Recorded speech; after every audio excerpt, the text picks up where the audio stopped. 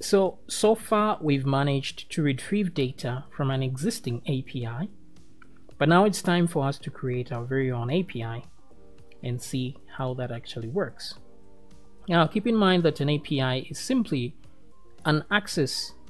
We're simply allowing access to our database. We're allowing the public to access our database and collect or save data in that database. So that's all it is. Just like any ordinary website, if you're browsing a website, what you're really doing is interacting with a database using the interface of HTML or PHP. Okay, so the first thing we would do is try to interact with an online server and see our very own online server and see the problems we might face in that situation. Okay, so I do have a web host account here. So if you don't have this, just go to 000webhost.com and create an account there, and then you'll be given a dashboard. Let me go here. You'll be given this dashboard where you can add at least one website. So this is what I'm using so that everybody can follow along.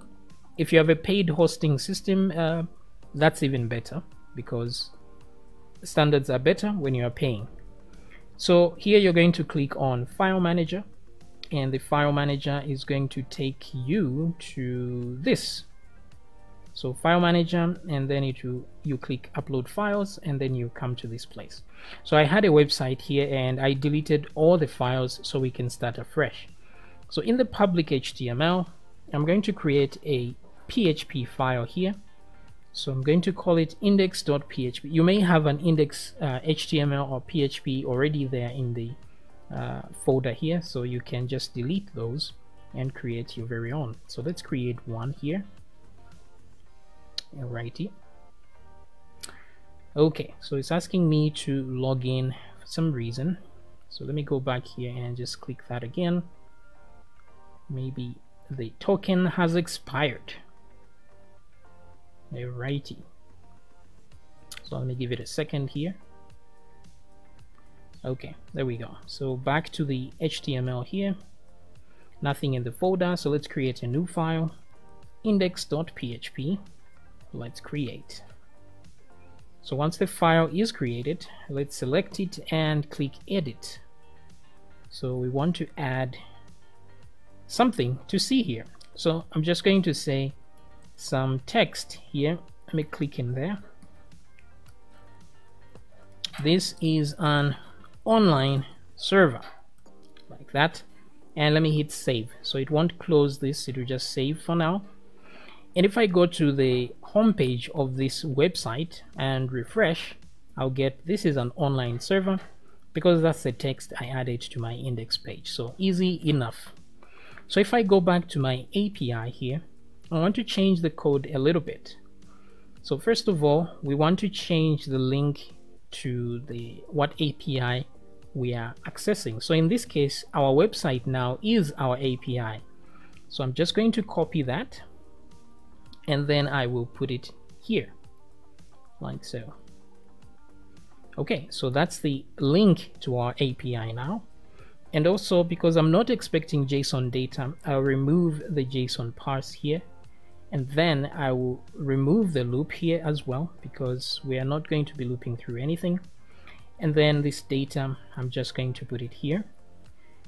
That way, once we grab the output div, we just put whatever we received, the text we received, in it, like that.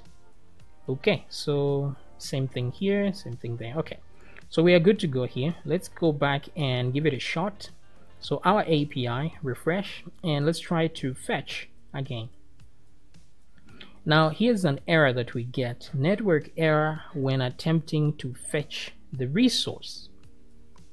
Okay, so this is a security feature that was added to not allow people to just read from your web server if you don't want them to do so. Now if I use PHP to read this data, it's going to work.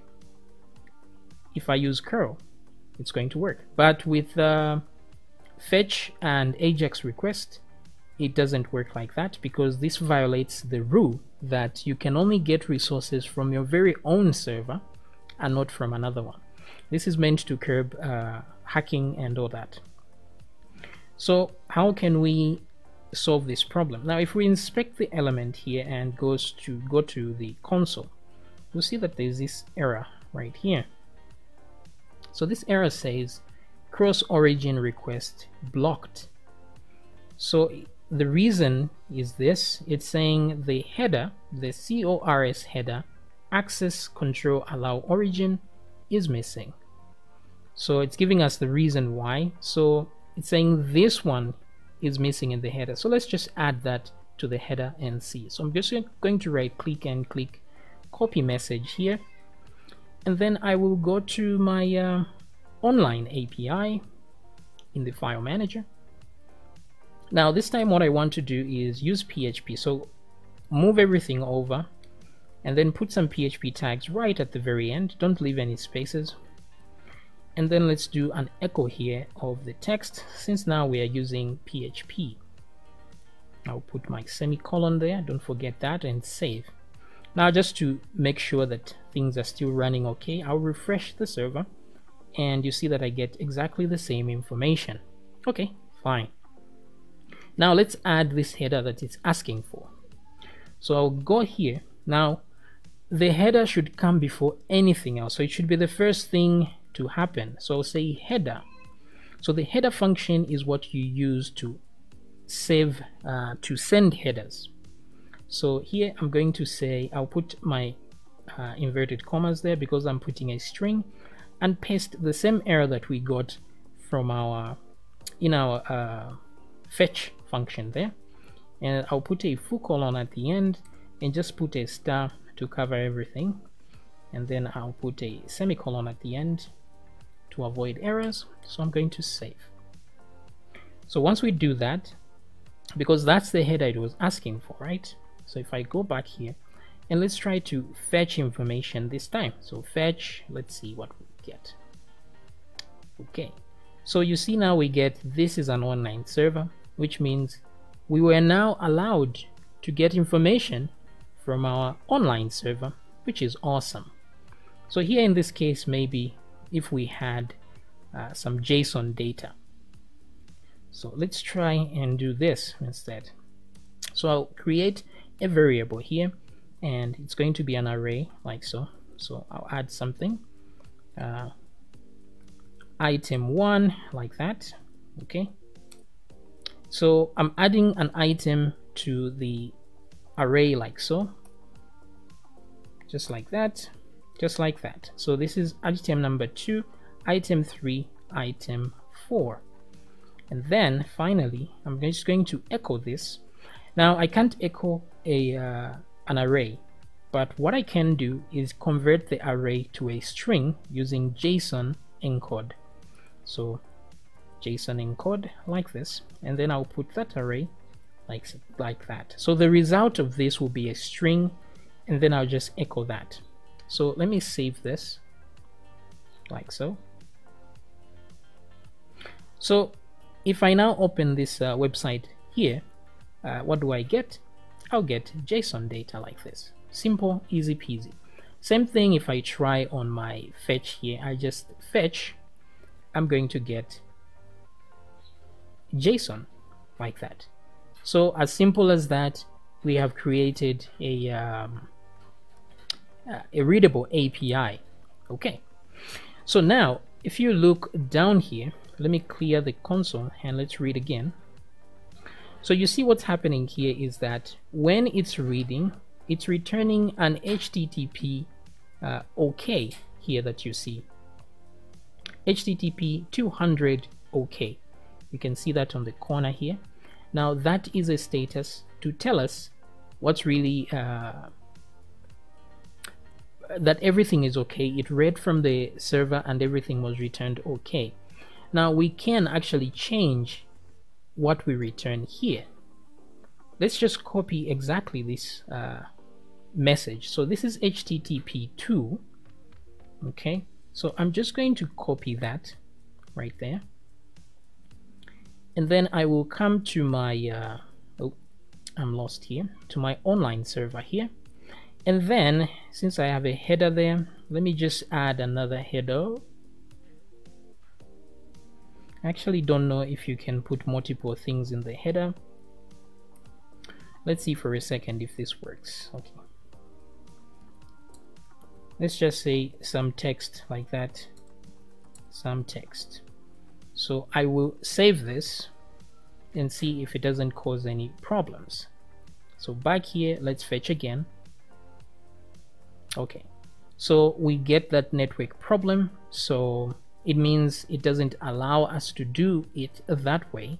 So instead we are supposed to add several items in here using a comma, because it seems it replaces whatever you add on the other side. So put a comma, add some more text there. So save that. Let's come back here and try to fetch again. Okay, so now we get our item back like that. Okay, so that's good. Now what I want us to do is to change the HTTP that we're receiving. So I'll put HTTP2 here, back here to, let me try and fetch again so I can get the response. And then there is the response right there. Oops, it wasn't supposed to go that side. So this is using HTTP2, so I'm just going to, actually what I will do is this. I want to get all headers here, so what I'll do is echo this and say get all headers. So I'm just going to echo out the headers instead. Okay, so that we can observe them again. So fetch. Okay, so there we go. Now what I'm looking for is the HTTP version here, which I can't seem to find. Host, okay, there's the host name, the IP address,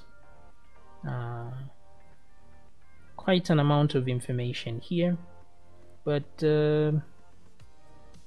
what I'm looking for is not here, unfortunately. I don't know how that is possible. But anyway, let me go down here, maybe I'll find it in the information below.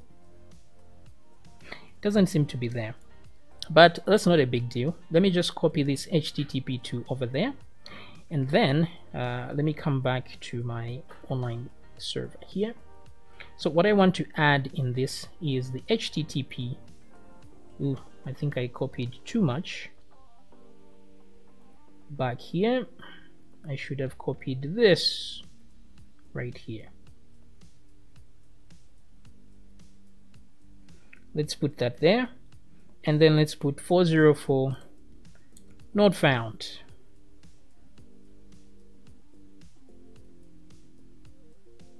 Okay, let's come back here, refresh, fetch.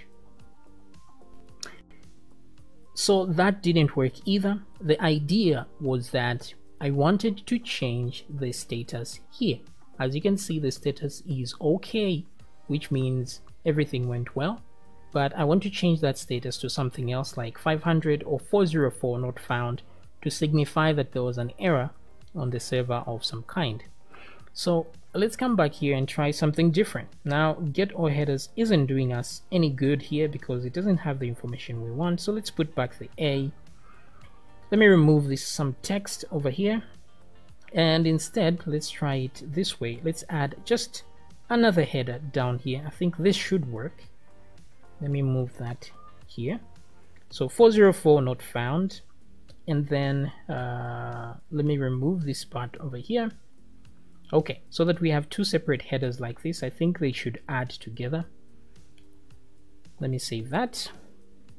Okay, let's come back and give it another shot. So I'll fetch again. All right, very nice. So now we have a red text and there's 404 not found here, which is very nice.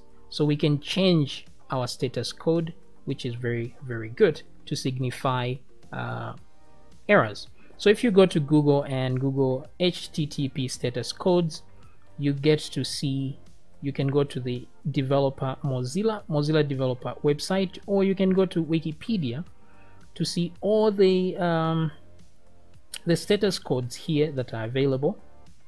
So the one we are using right now is 500 internal, actually it's 404, which means not found. So this bad request is unauthorized, and then forbidden, and finally 404. So if I want to change it to this code right here, all I need to do is put that one there like this and save.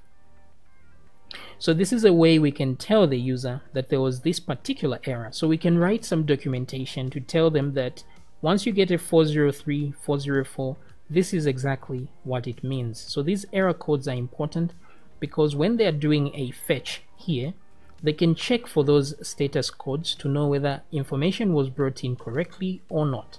Because if, for example, you're expecting JSON, but then you receive a 404 or something, then you won't get JSON anymore. So you have to know how to handle that new data that you're expecting.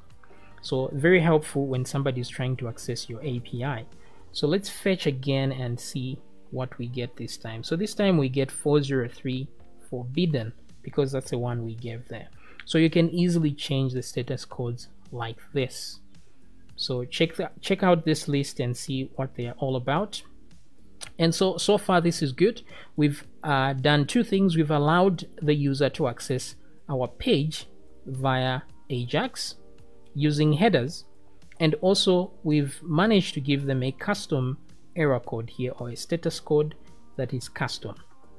Okay, so hopefully this has taught you something new, and I will see you in the next video where we create an actual database that we can read data from.